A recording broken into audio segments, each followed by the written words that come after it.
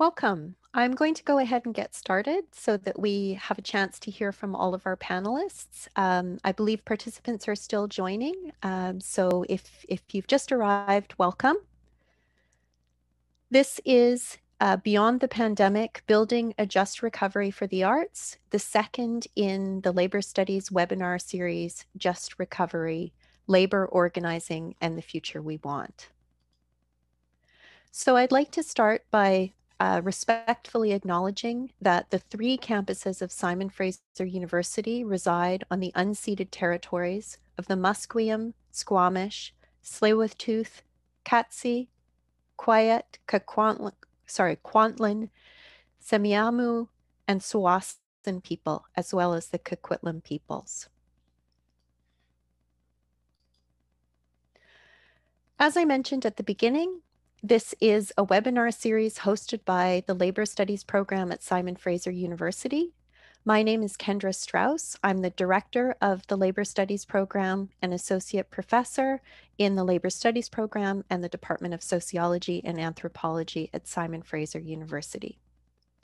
Today's webinar tackles questions around the precarity of creative workers, models for building collective power, creating programs to support workers in the arts, and how we must use this moment to address systemic inequities in the arts sector.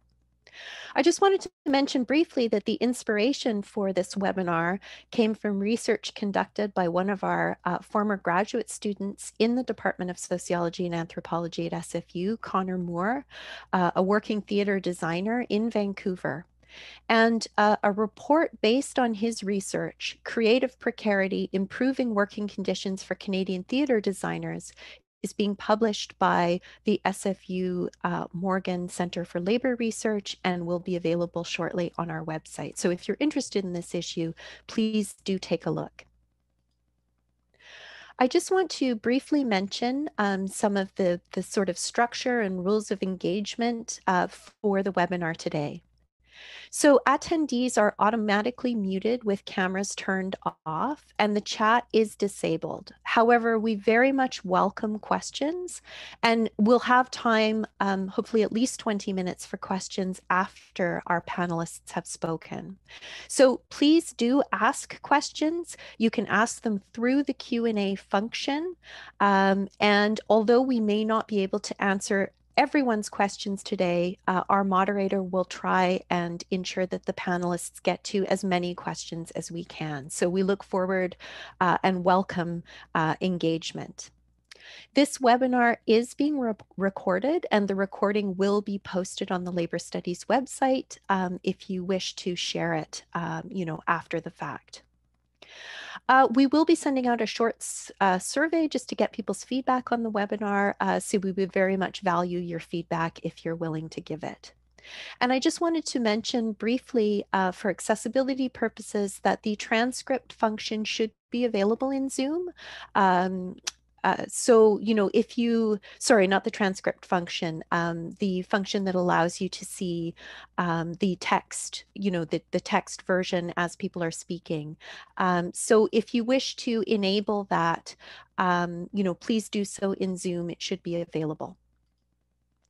I just want to briefly introduce today's moderator.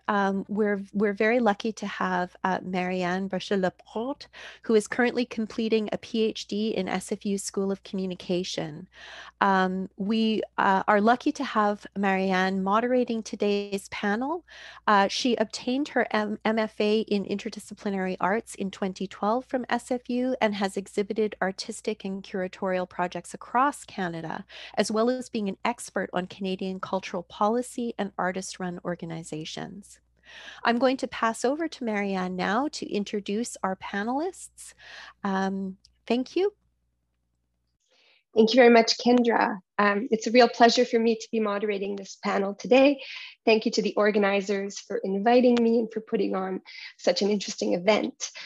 I very much look forward to hearing from our three panelists. I will just mention before we start that you can enter your questions into the Q&A function at the bottom of your screen at any time during the presenters' panels, and we will address these questions towards the end. So without further ado, let me introduce the panelists. Maiko Yamamoto is a Vancouver-based artist who creates new, experimental, and intercultural works of performance. Since 2003, Maiko has been co-artistic director of the Vancouver-based performance company Theatre Replacement. Kadon Douglas is the executive director of BIPOC TV and Film, a Toronto-based organization advocating for increased representation of screen media professionals from Black, Indigenous, and people of color communities. Kadon has also worked in documentary as a production coordinator, researcher, and digital marketing specialist. Johnny Sapochuk is a visual artist, curator, and community organizer. He is the lead organizer for IATSE Local 891 and president of the Arts and Cultural Workers Union, IATSE Local B778, as well as a founding member of the Vancouver Artists Labor Union Cooperative. And to start us off, I will hand the mic over to Maiko. I was muted. Thanks, Marianne. Thanks everyone for being here. Thanks to Kendra and the organizers and the Labor Studies program for the opportunity to be a part of this conversation today. So as a prompt for this panel discussion, Kendra sent us 3 questions. They were really big questions that are very difficult to answer simply, especially from the overwhelming position of being inside of this moment right now. Of course, during this time, these questions have been rolling around our brains and our bodies as artists and cultural workers. The pandemic has further revealed to us things we have known for a long time. As artists, the precarity of what we do, questioning the value of what we do and what we provide society is not new. This moment is an opportunity to engage in a conversation that we as a city, as a society, as a community, and as a Canadian/North American culture need to have. To help, I reached out to some trusted colleagues who work in theater and was really energized to be in a conversation with them about these big questions. Their responses were both very practical as well as more philosophical and imaginative. And what is it that we as artists do if not to imagine realities and futures and to bring them to our audiences in the hopes of a public conversation or a shift or a change or an opening of some kind? So on to the first question. How has the pandemic made visible the precarity of creative workers, and what do we need to do to create a just recovery for the arts? Big question. Most artists I know understand fundamentally how precarious the arts are as a career. This is not new.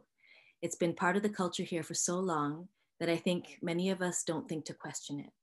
Or if we do question it, we still participate in all the structures that perpetuate the precarity because it's the way it's always been, change is long, it seems so immovable, or because we have been told we have to suffer, or because we are all too busy hustling and working to be able to give it any real time.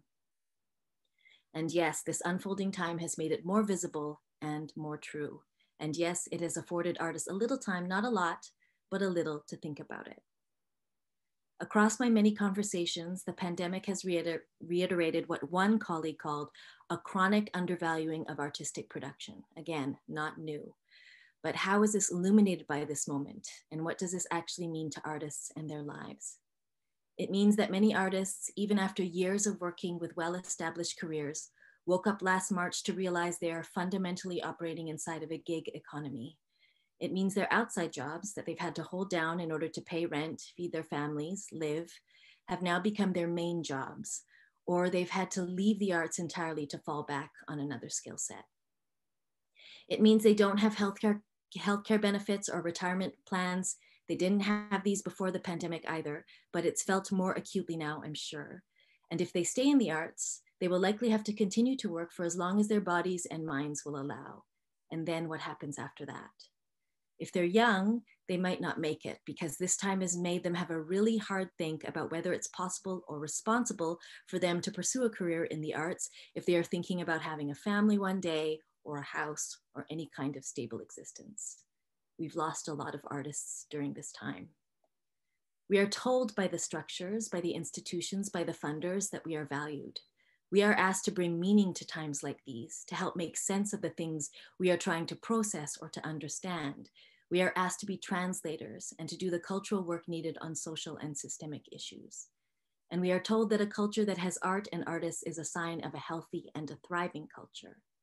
And yet we chronically undervalue artists and what they do. Almost everyone I spoke to talked about the idea of a universal basic income for artists. One colleague said, the whole CERB thing was shocking because all of a sudden artists were getting some kind of stable, meaningful income, which totally brought to light the kind of BS we often had to do to even do anything.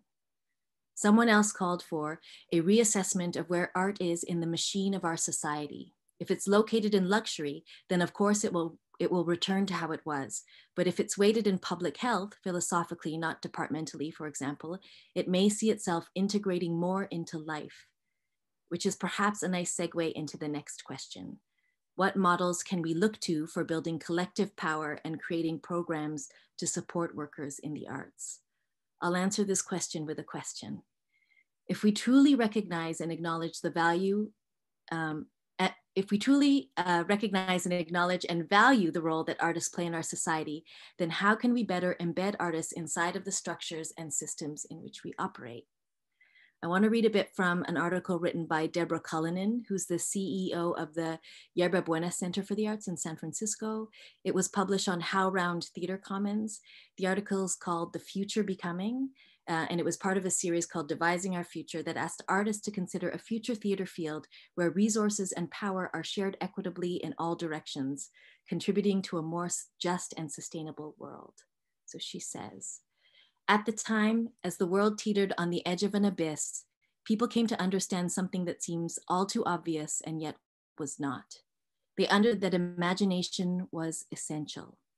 The only way to ensure a radical emergence from this dangerous and broken state was to assert that people and their communities are the best and most creative imaginaries and designers of their own futures.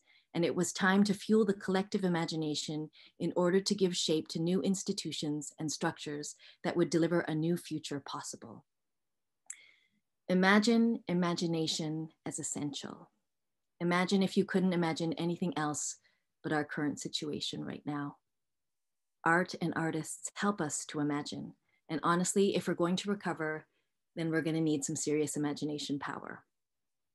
Some of the brain trusts spoke dreamily about community-led models, about the idea of artists working and leading their own communities, which included audiences, as opposed to institutions leading artists, developing our own systems of accountability, as opposed to structures dictating how we should operate and account for ourselves. More independence means less having to say yes to unhealthy relationships and messed up power dynamics. And ultimately, again, they spoke about the need for shifting how art is valued by our society, the worth of artists, the worth of their work, and what it contributes to all our collective lives. I want to swing back to Deborah's article to answer this question one more time, as well as perhaps offer a segue to the next question.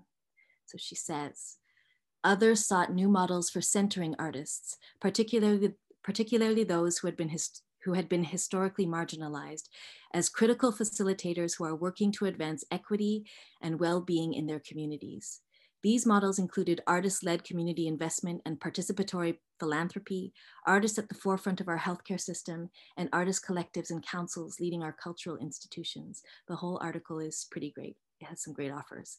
I would recommend it.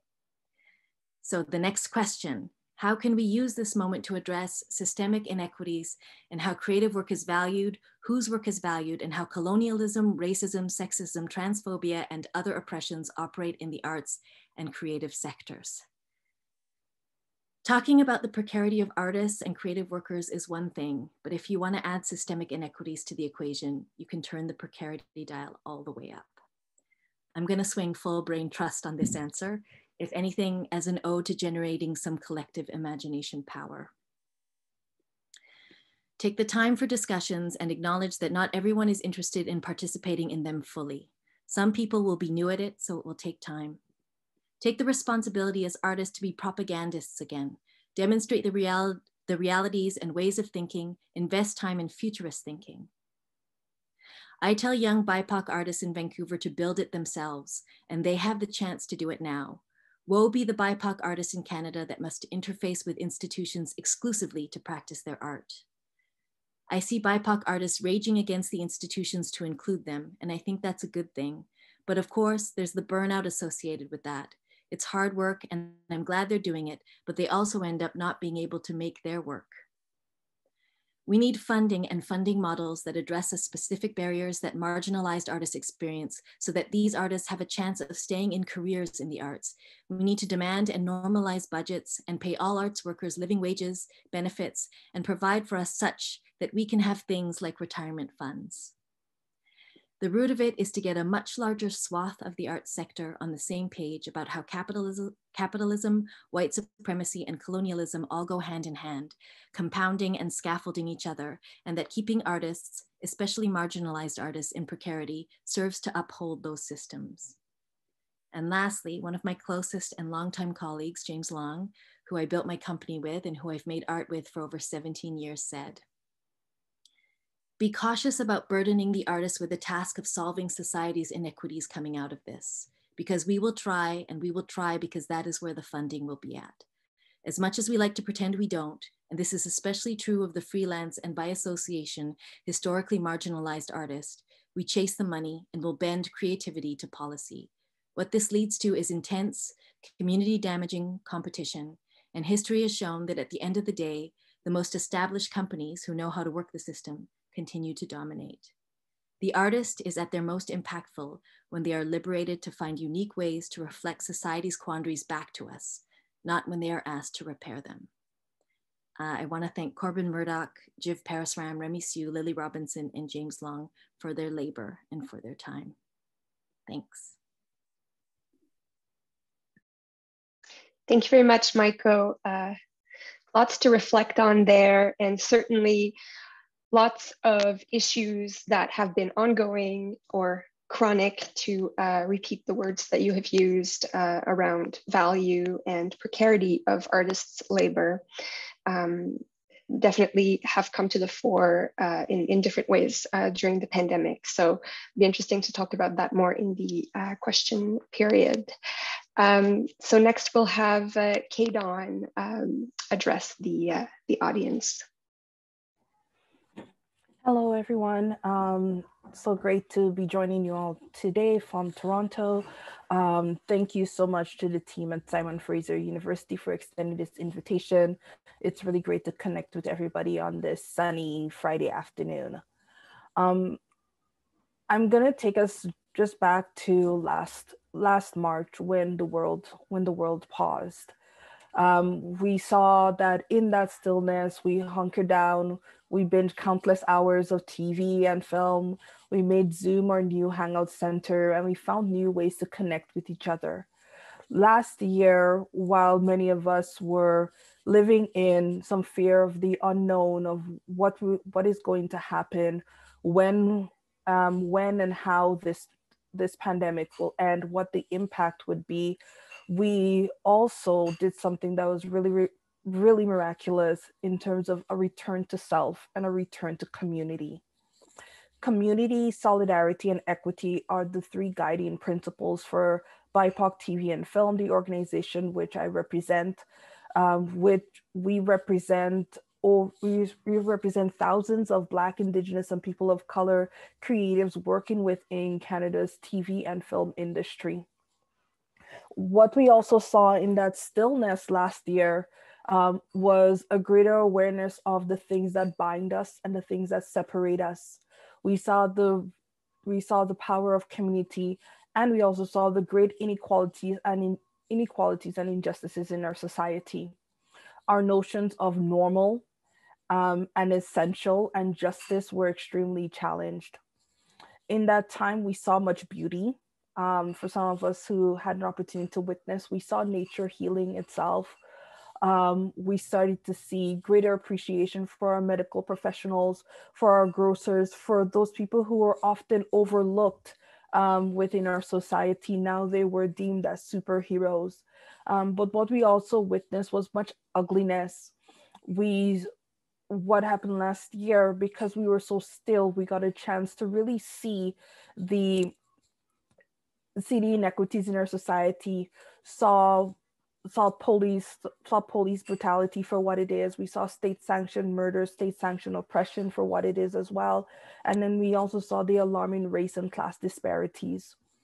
We had reached critical mass as a society as a whole, but also within my own sector, Canada's multi-billion-dollar film and TV industry. What we also knew that we knew that our current systems don't work. And that we were also operating in a very, very big state of dysfunction. We also knew that change was urgent, and that we could no longer operate in the way that we were. Last year, 2021, devastated the film and TV industry in the same way as it did many of our other sectors. Production stalled.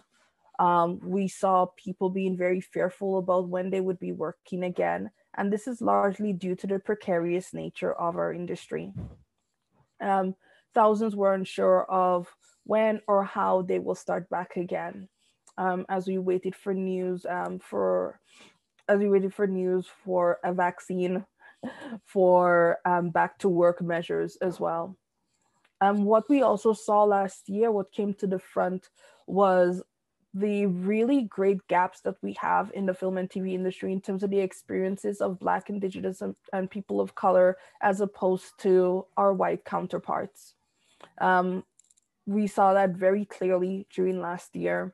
We also saw that while there was an increased appetite for content, that we also saw that lots of people were asking for Canadian content from diverse storytellers. People wanted to see themselves reflected on screen, and there was a greater call for narrative sovereignty amongst our creators, for us to be the ones creating our stories, telling our stories our way.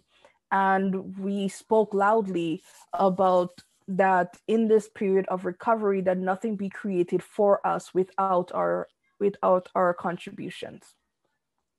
We also saw that there was a need for radical change right now for our sector.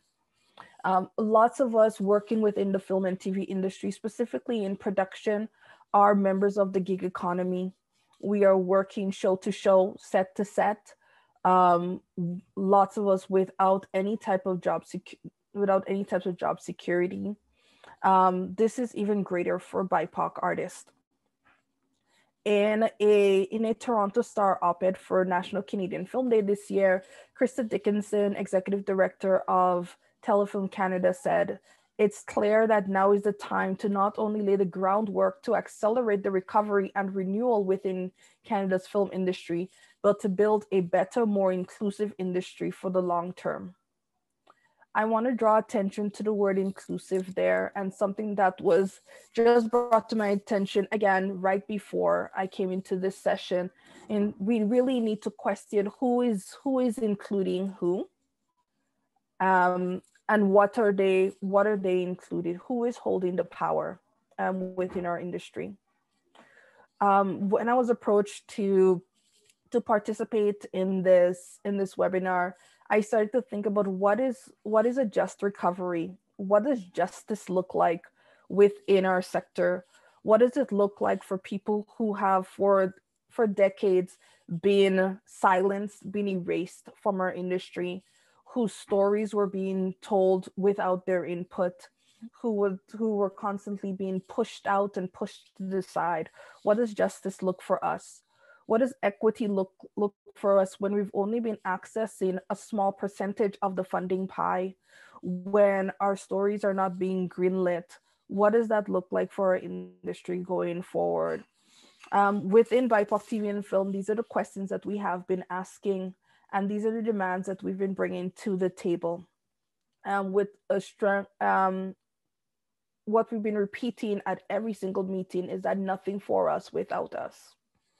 What we are calling for a just recovery for our sectors is a redistribution of power and resources.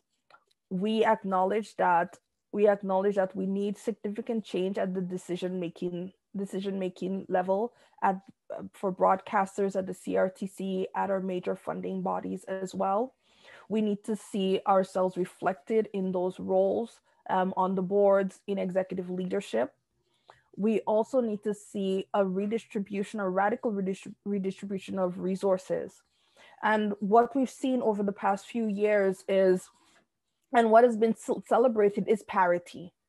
So for example, with Telefilm Canada, we see in terms of the report, in terms of celebrating reaching parity in terms of the distribution of funds.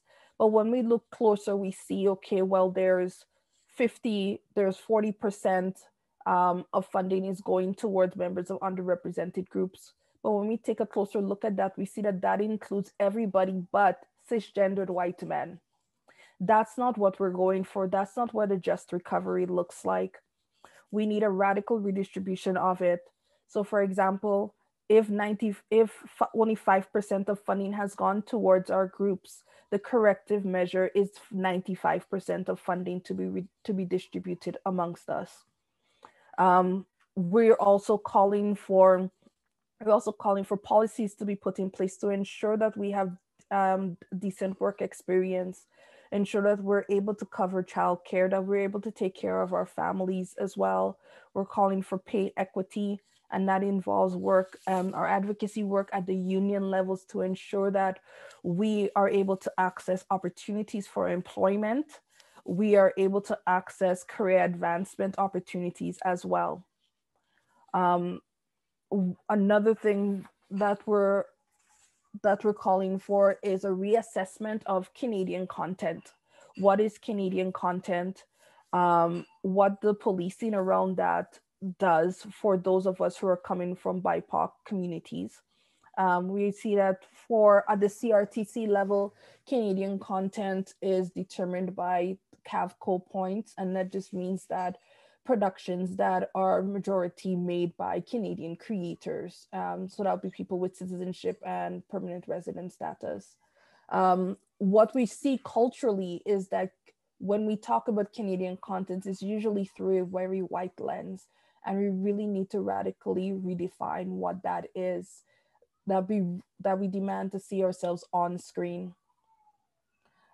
We're also asking for core funding for organizations serving BIPOC communities so that we're able to support our members in really significant ways, and we're able to do the work that's necessary to ensure that they have the opportunities and access that we deserve. We're also calling for the same funding commitments to BIPOC-owned production companies so we can create at scale so that we could compete with our white peers and compete in the global market. And then finally, we are requesting for the just recovery of our sector that we do need to apply a race-based analysis to data collection in the screen sector. A lot of times what we're met with is that there is no data to support the anecdotal data that we are sharing. So that's one thing that we are pushing for as a community too. So yes, that's what I would like to share with you today. Just like to close that in terms of a just recovery for the arts and culture sector, that we currently have more questions than answers, but we will continue pushing and pressing. Thank you. Thank you very much, Kadon. Again, lots here to unpack. I might just comment on the radical rethinking that your organization is asking for in relation to some fundamental, like bedrock Canadian cultural policies, like Canadian content regulation, which very much furthers the white colonial narrative that Canadian cultural policy has been founded upon. So I would be quite interested in hearing more about that and the ongoing measures that would be taken towards that effect. So thank you for sharing those ideas. And we'll go to Johnny, last but not least. Hi, everyone. Thanks very much. I just want to echo all of the brilliant comments by Kadon and Maiko. My name is Johnny Sopchak. I'm an artist, curator, and union organizer. I work and live in Vancouver, BC, on the unceded territories of the Coast Salish peoples, the Musqueam, Squamish, and Tsleil-Waututh nations. And I'm really thankful to be here on this panel. I'm thankful that this conversation is happening, and we're both reflecting on where we've come from and where we're going collectively in the arts. So to start, I'm going to talk a little bit about my practice and how it's brought me to this date. Before diving into that, I just want to center my remarks to acknowledge that, you know, we're focused on a pandemic recovery from the devastating impacts of COVID-19. And the impact, sorry, I'm getting emotional. I've lost some really close friends have lost a lot of family to this disease and this virus. And my family has also been impacted. My sister had a very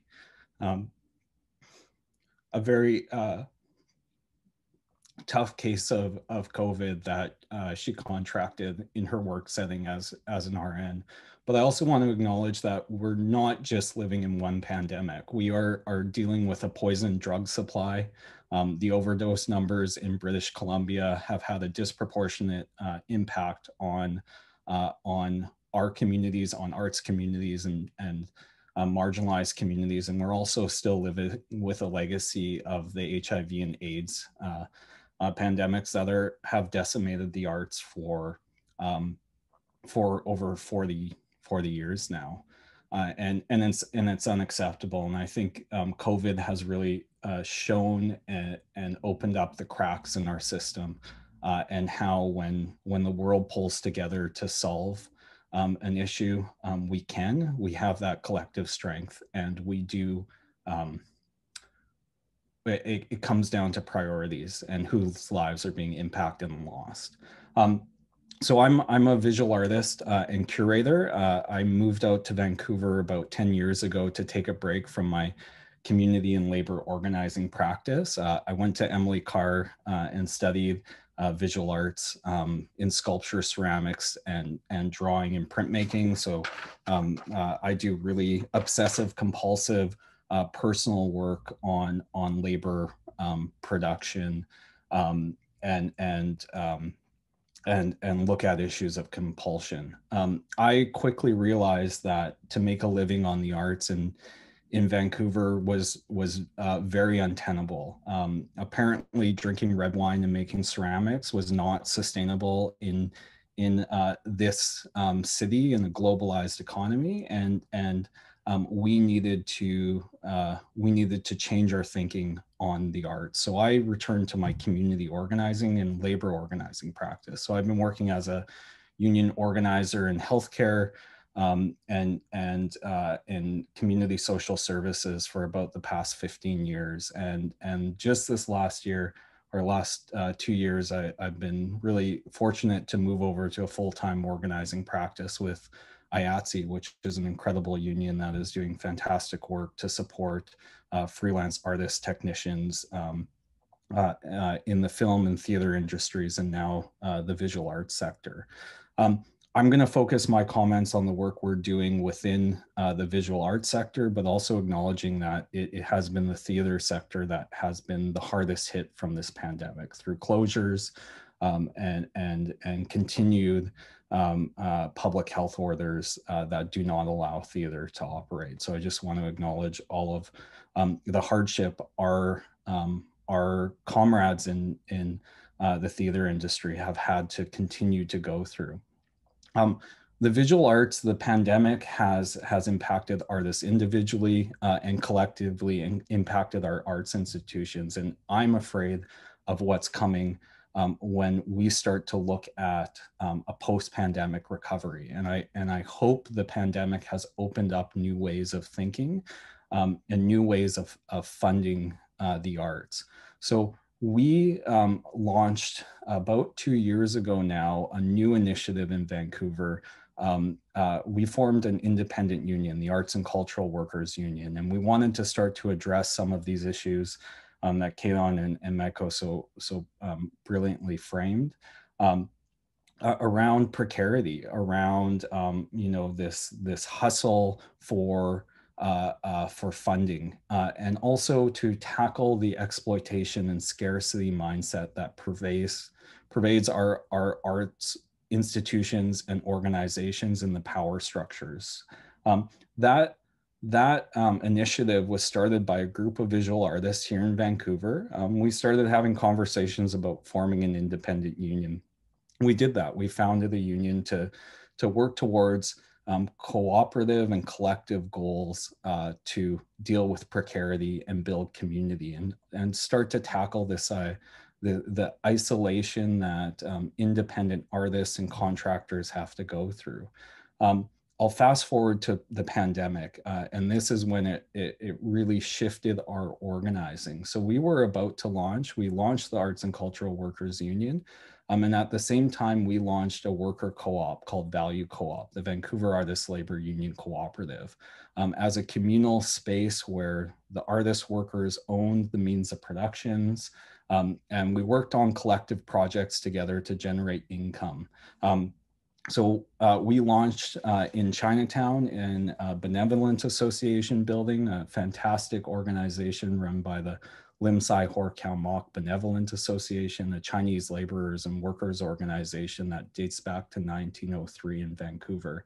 And we formed a partnership and built out a production studio where we do communal projects together to generate flexible and sustaining income for our members. So when I say we do projects together, we do projects like these where we create tote bags and do design and create materials for progressive organizations.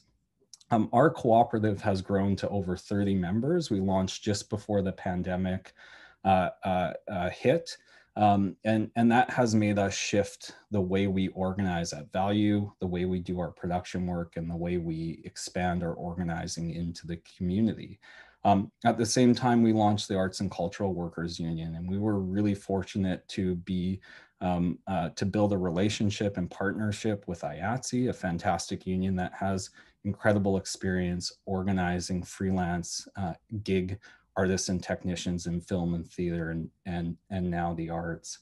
And our relationship and our partnership with IATSE has allowed us to start to build out programs that Maiko was talking about, Kadon was talking about in the visual arts sector. And these include a portable benefits plan. These include retirement savings plans and pooled services. So when we launched at the start of the pandemic, we began organizing in the artist-run community in Vancouver. And I have to acknowledge one of our original members who joined our freelance division, whose work and research has inspired this panel, Connor Moore, who's been one of our most incredible activists, who's been supporting arts workers who are artists working in a number of artist-run centers and galleries in Vancouver. And so we have organized 5 independent arts organizations into the union, and we just concluded our first round of collective bargaining with an artist organization and have created our first collective agreement for a group of 10 arts workers. And Connor has really led that process and helped those members through it. And the exciting thing about that collective agreement is we've seen that arts institutions, particularly during the pandemic, have seen in the visual arts sector, have seen huge infusions of funding and resources. And our first collective agreement, I'm really excited that our members who are working at that center have received their first, for some of them, their first living wage. And so that involved a 30% increase in their first year. And they have a protection now of a union and a collective agreement. Looking forward, I'll just keep my comments really brief. I'm afraid of what's going to happen. So although a lot of our members have actually benefited from the increased funding and stimulus funding and CERB that has come during the pandemic. I'm afraid about what's going to happen. And we often see that arts are the first cuts that governments and conservatives and business lobbies go after. And so what is this going to mean for artist-run culture, artist communities? And I really do believe that's about artists forming worker co-ops, joining unions, and banding together to build systems and structures of mutual aid and solidarity. So again, I just want to thank SFU for having us, and a kudos to our member Connor Moore for kicking off this conversation. Thank you very much, Johnny. I have to say I am personally very excited about the work that the Artists and Cultural Workers Labor Union is doing, and seeing that there are other, that you're bringing in new organizations. I was involved with the Pacific Association of Artist-Run Centers for years, and the idea of unionizing cultural workers in the artist-run center milieu was always kind of this pie in the sky idea, and it's really nice to see that it's being concretized. So congratulations on that. Be happy to send you a membership card after this. Yeah, would love that. So I'll just remind attendees that you are able to add your questions directed at all or a particular panelist in the Q&A function. So just at the bottom of your screen, you should see the Q&A little icon there, and you can add your question there, and I'll read through it and pose it to the panelists. But I will use my moderator privilege to ask a question to the panelists. I have several questions, but I'll limit it to one at the moment. And I think this will echo many of the ideas that you have shared, and thank you for that. In the arts and cultural production, cultural industry sector, there are several different, I think, competing levels of precarity, or we can see organizations being in competition with artists, or various different identities within the artist community that seem to be kind of in competition because there is so few resources, that everybody kind of wants a piece of the pie. And how that translates, in my experience, and that I've seen, is sometimes presenting organizations, they say, we want to pay artists more, we'd love to pay them a lot, but we just don't have the budget to do that. Or, we'd love to show, I don't know, this, and often that translates through, we'd love to show these, BIPOC creators' work, or these emerging artists' work, but it's a risk, or it's a, we don't have the built-in audience for it, or something like that, right? And at the moment, one of the irony, I guess, of the times is that while some arts organizations have definitely suffered from the COVID-19 pandemic, others are finding themselves in a situation of having a surplus because they didn't do a lot of the programming they were supposed to do, and because they've been receiving all of this in increased funding or stimulus funding, etc. Right? So, with all of this in mind, can we consider this as a moment to rethink those competitions inside the cultural sector? And if so, how do we go about doing that? Kadon. Okay, hi. I love that this is the first question, because this was a great part of the conversation that I just came from having with a group of students at Humber College in the GTA. And I've been talking about this for several months in terms of, for us to progress, we need to move from a scarcity model to an abundance model. Scarcity, we also have to look at where that sense of scarcity comes from, what drives it, and who benefits from that as well. That it is driven by a very colonial mechanism, that it is something that it's very capitalistic in nature. And that's not what we are doing as artists, as creatives, as members of diverse communities. That what we've seen through the ages in terms of what has preserved our societies over time, it is not competition, but it is collaboration. And what I would love to see is a return to that, that we dig down into it. And this is really what birthed BIPOC TV and film. When Natalie Younglai, who's a writer based here, when she saw that almost 10 years ago, in terms of like, wow, there's commonalities in terms of how we are struggling as BIPOC within our sector, that she decided to join with others to bring people together to see what can we do in solidarity to support each other. And from that grew something that's now a Facebook group that's over 2,000 people. That's now this grand movement that is shaking things up, that is shifting how we're thinking as a sector as well. That it grew from that seed, from that seed of community. And that we saw that through the years, by sharing our resources, we've been able to build each other up in terms of saying, no, here is this opportunity, here is how I can help you, here is how I could share my expertise so we can grow. And what we also saw is, and then from that, this is why BIPOC TV and Film has been able to exist for all these years. Majority, like prior to my start in January, as a completely volunteer run, community mobilized grassroots organization.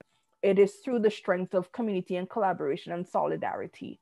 So I think that that's what we really need to challenge, where that scarcity, those notions of scarcity is coming from, and who is benefiting from that. And we will see that it is not us.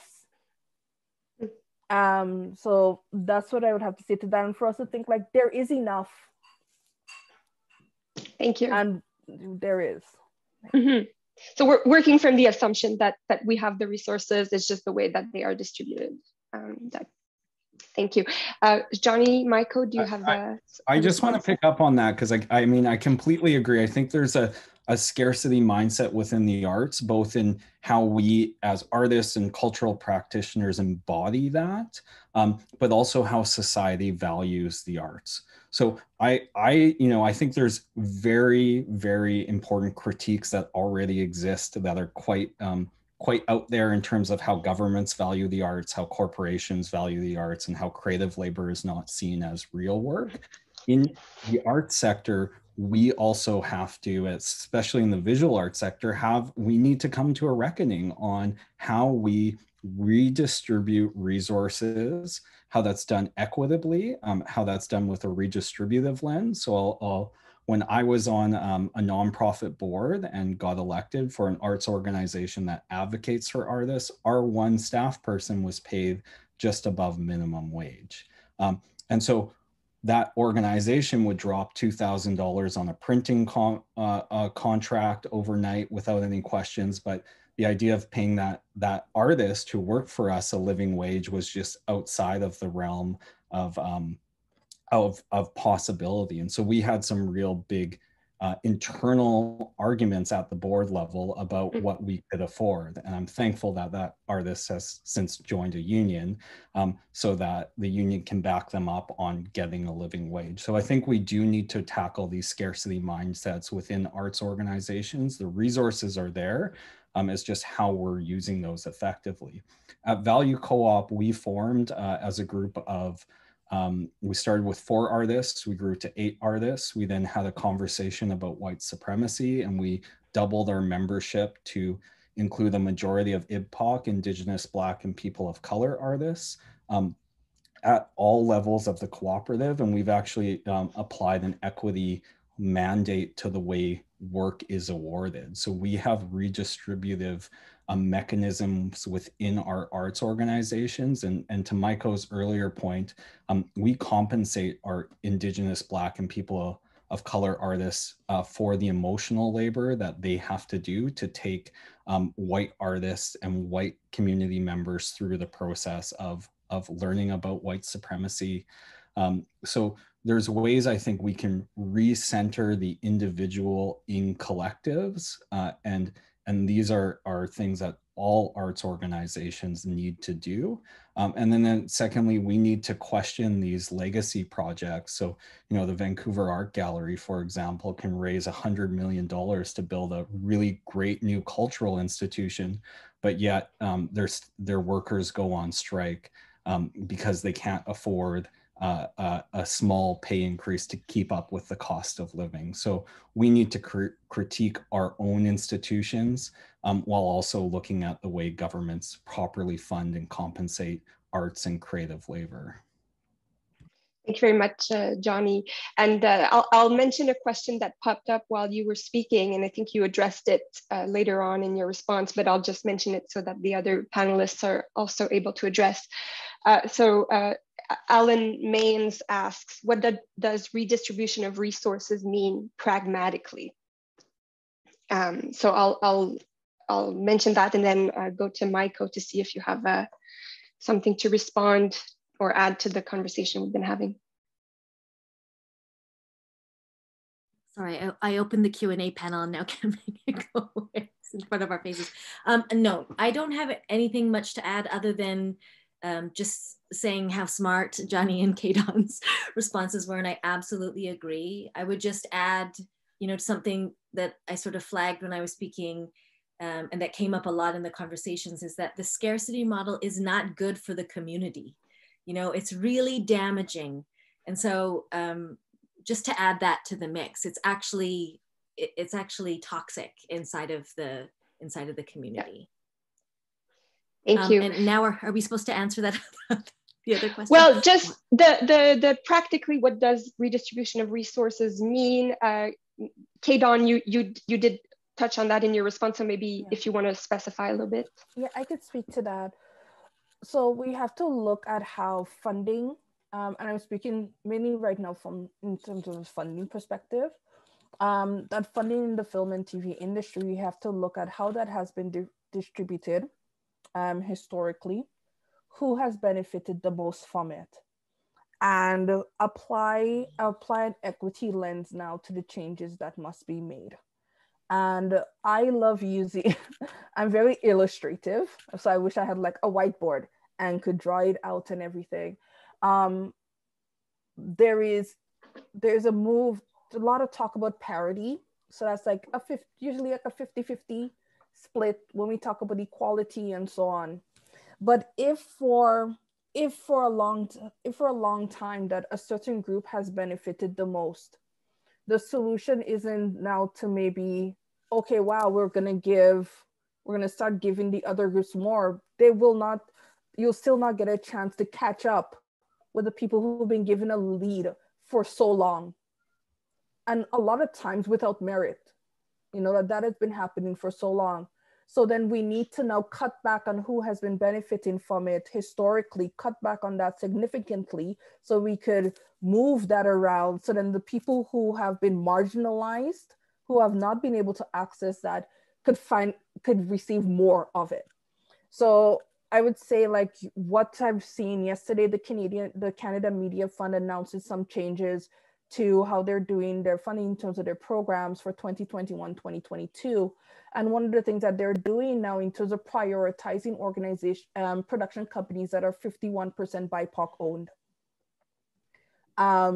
So now you'll see that those companies will receive more of the funding that's available. Mm-hmm. Also creating particular streams and putting more money into it so that members of racialized communities could receive more out of the pot.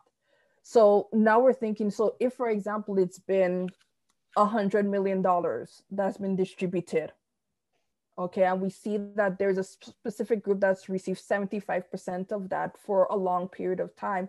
Now we're going to cut back, and that particular group may only receive 25% of the funding, and that 75% would then be distributed amongst those who have been marginalized. So that's what I mean in terms of a very pragmatic sense, that we're just shifting where the dollars are going now. Just to correct a lot of the historical wrongs and inequities in Canada. That'll require a mentality shift also for those who used to receive the 75. right? It is, and that's what we're seeing that's very challenging now in terms of those who are so used to benefiting from these systems are now struggling to understand like what's happening now. And then we see sometimes in the responses a sense of entitlement to that funding, to those resources, you know. And I think at a time individually have to think, why do I feel entitled to that? Why do I feel like I deserve that more than others? You know, to have that reckoning with self about it.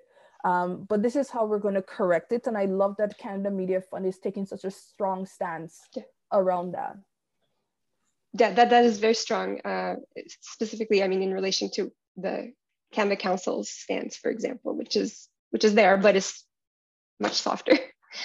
So we have another question from Alan Maines, and I think this might kind of follow nicely. With respect to monetary compensation, who defines who is an artist, and where do the funds come from? Do they come from government, so in essence taxpayers, or elsewhere?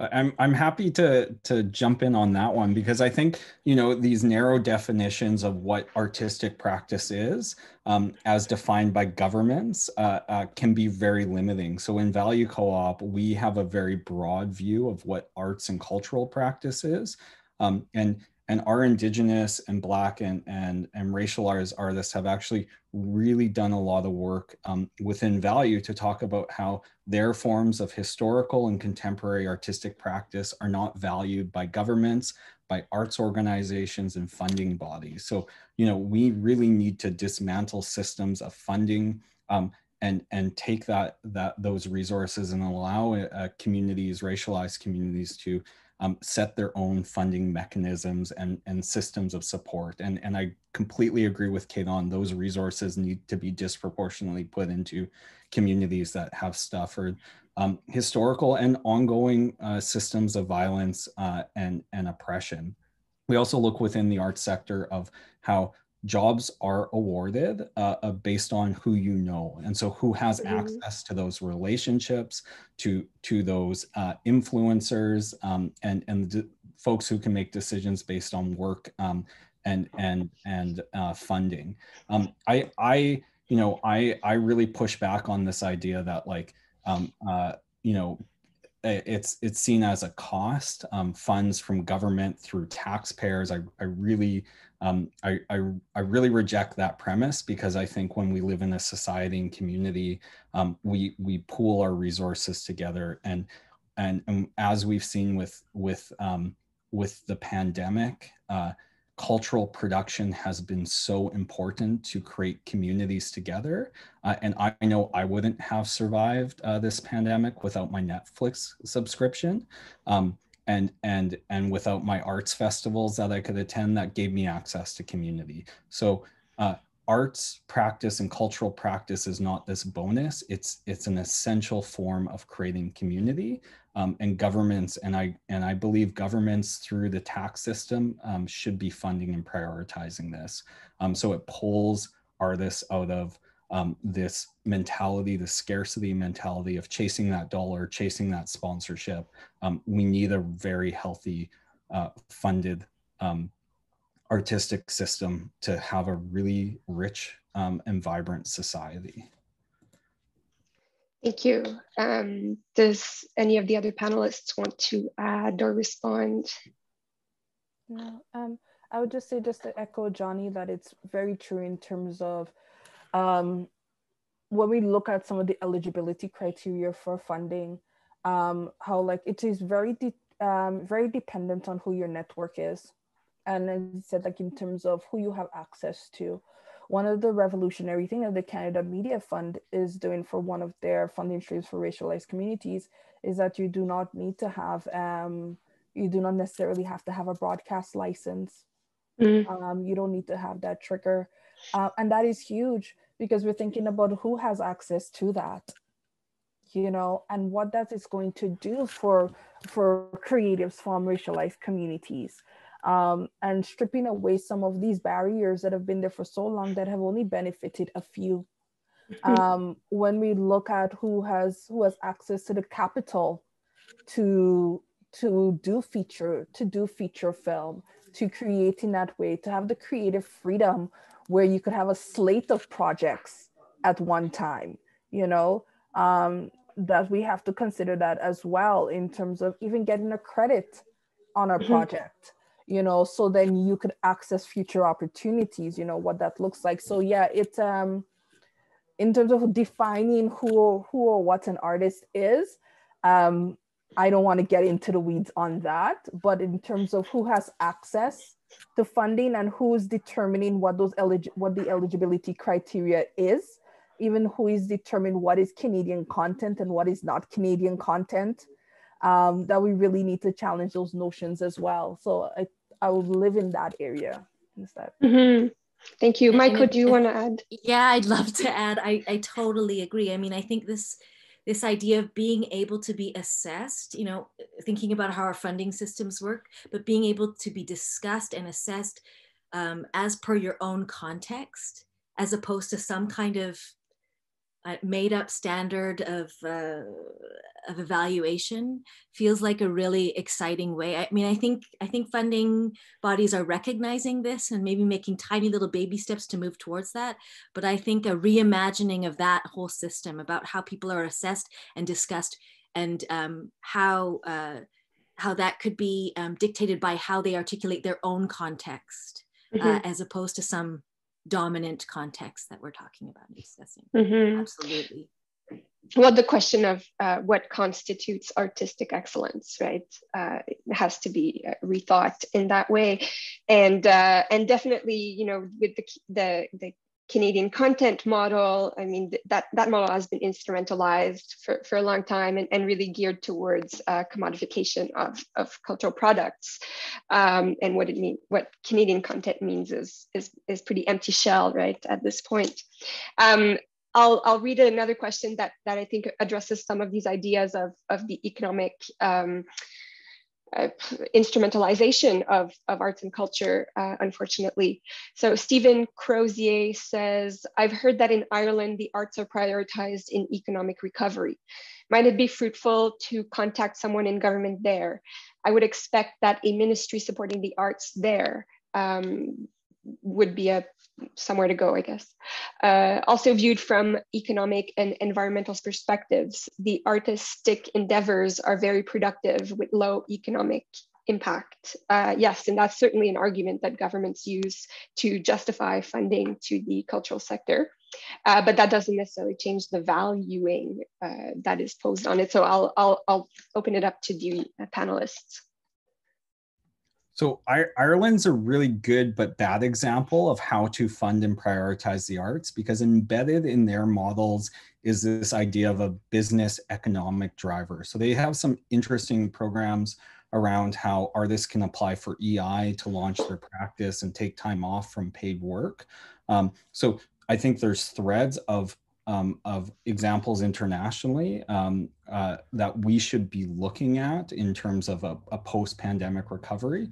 But there's some real problematic approaches that arts activity and sometimes the best cultural activity is not defined by the economic impact it has. So the works that have changed society, whether they've been in film, theater, or the visual arts, didn't have a marketable economic impact at that time. So some of those books that have really changed society didn't sell when they were first written. And so if we tie artistic production to just the economic output, we're just further embedding capitalist modes of production. And I think that really needs to be challenged.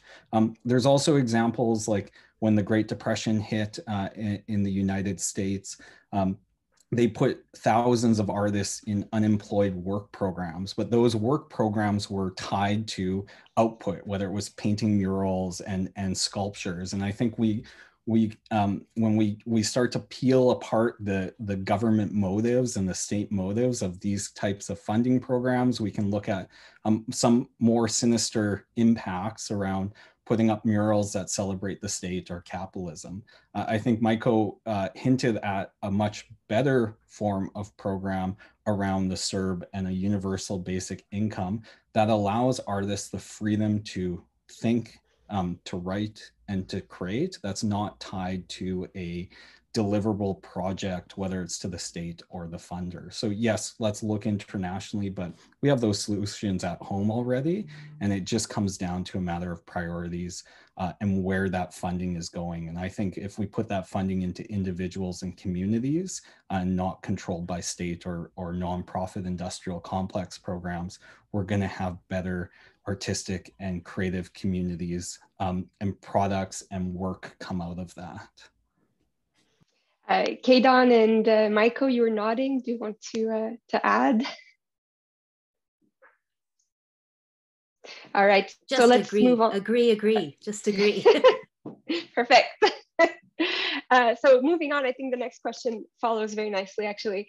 So Ryan McCormick, your thoughts on the supply of artists versus the demand for art, and if enough resources could be found to pay all artists a living wage, would everyone want to become an artist? Big question mark there. Maybe we'll go to Maiko because you addressed the universal income in your presentation.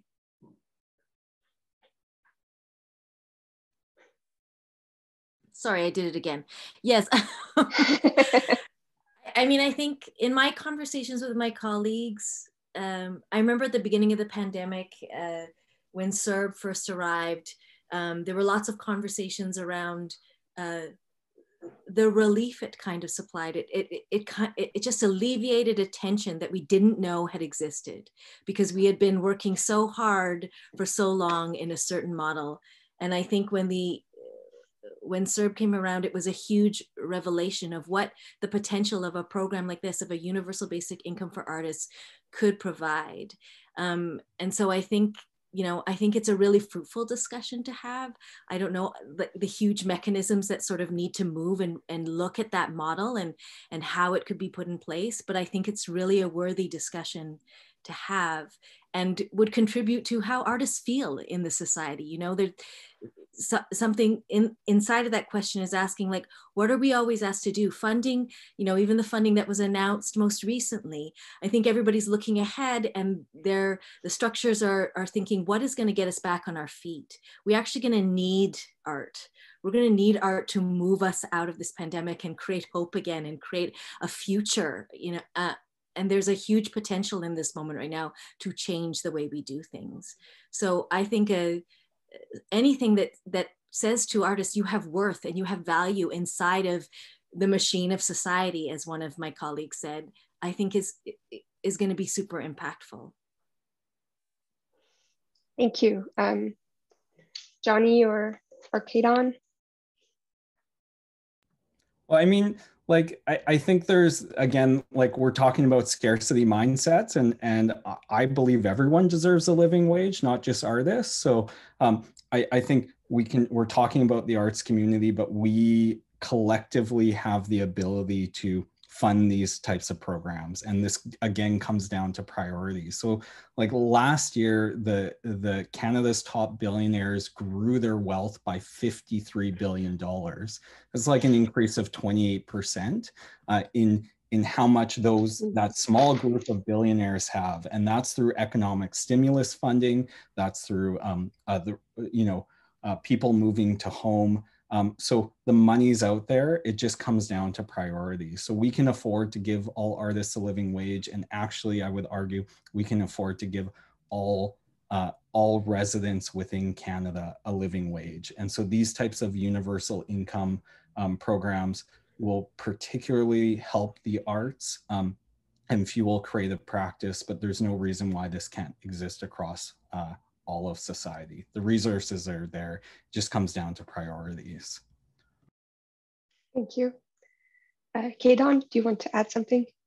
No, I'm just saying, I wish everybody wants to be an artist then, that would be amazing. Think about the world that we'll live in. And I think creativity is also universal. but the other two answered it beautifully. So I'll leave it there. Mm-hmm. Well, yeah, we are, have been living for decades within a neoliberal framework that has dictated a lot of how we understand these policies. But it's not to say that it couldn't be otherwise, right? Where those things don't have to be quite as instrumental, and cultural value, producing artistic value can be an ends in and of itself, not only a means to an economic ends.